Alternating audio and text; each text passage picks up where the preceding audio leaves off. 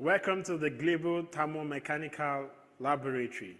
Here we carry out thermomechanical testing, that is the combination of mechanical working and heat treatment. We study the formability of metallic materials and metal-based composites. By formability, I mean how easy it is to shape different metals or metal-based composites. So the global itself contains a number of options. The first that we'll talk about is the console, which controls everything that happens on the global. So this is like the brain of the global. Then we have what we call the main load unit, which receives the information from the console and executes it. And we have the mobile conversion units that can be divided into two. On installation now is the hydro wedge, which I am touching here. We can actually remove this part and bring in the second mobile conversion unit that is called the pocket jaw.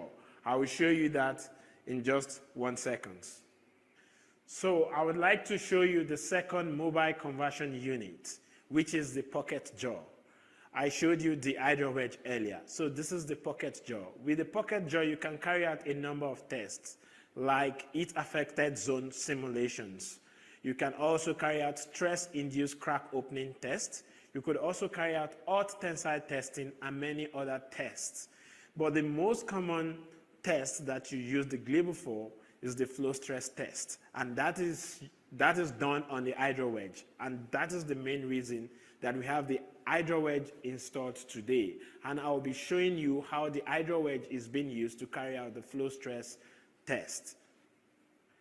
Either you're using the hydro wedge or pocket jaw, you can control the environment you're using for the test. You can carry out your test using an argon environment or nitrogen environment or even CO2 environment. So we have these argon bottles here that are attached to the hydro wedge currently. If we were to carry out a test on titanium, for example, you want to carry that out under argon environment to prevent the contamination of oxygen. But then you could also carry out the test under vacuum conditions, and that's why the global also adds its own vacuum. So this is the vacuum pump of the global. It actually has two pumps, the rotary pump for rough vacuum and the diffusion pump for very high vacuum. So you can control your environment when you're carrying out hot deformation test on the global. By hot deformation, I mean thermomechanical testing on the global. The global has other accessories that makes it function well. The first one I would like to talk about is the chiller. It is not on this floor, it is on the basement, but it's being controlled by this small box. This box controls the chiller, and the chiller helps global to perform all the cooling operations that comes during and after thermomechanical testing. The next accessory I want to show you is the compressed air tank. So the global needs here water and electricity to function well. So this tank contains the air that the global needs to move some of the anvils and of course the jaw. As I've mentioned earlier, there are lots of tests you could carry out on the global, and this needs different accessories.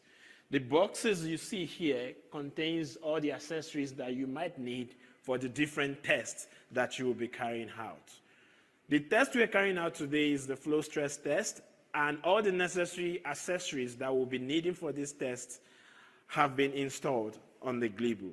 And I will be pointing to some of these accessories as we continue with the test.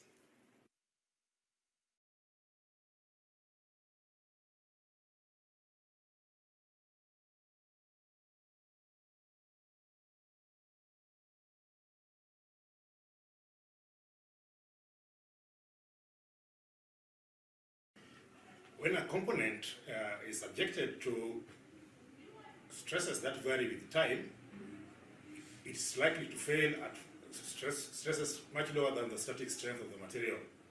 This phenomena is termed fatigue, and fatigue is responsible for approximately 90% of all service failures.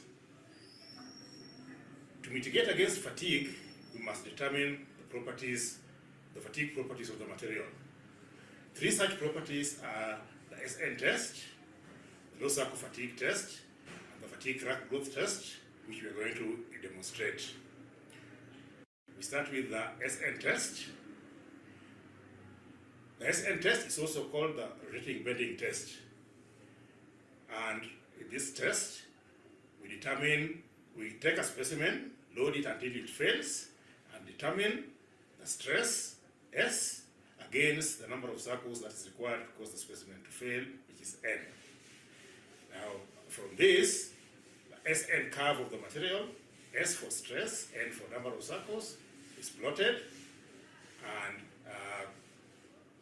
from this we determine the endurance limit of the material, sigma endurance. Sigma endurance is that stress below which the material will not fail. This is the SN test. The specimen is of this form, and we are going to apply a bending moment on it while rotating it. In that way, the stress varies from maximum positive value to maximum negative value. Now, in the machine, the specimen is there, and we are going to rotate it. We are going to set the stress and rotate it until it fails.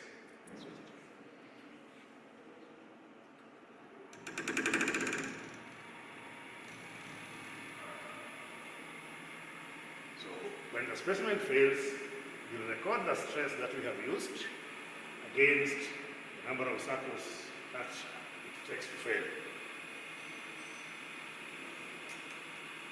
When one specimen is done, we will repeat the same specimen. We will repeat the same experiment with a different specimen, but with a lower stress. And we will continue doing this until we reach a level at which the specimen does not fail. We plot, at the end of the day, we plot a graph showing the stress against the number of circles to failure. It is called the SN curve. The second of the test is the low circle fatigue test. This involves situations where the number of stress circles to failure is low. And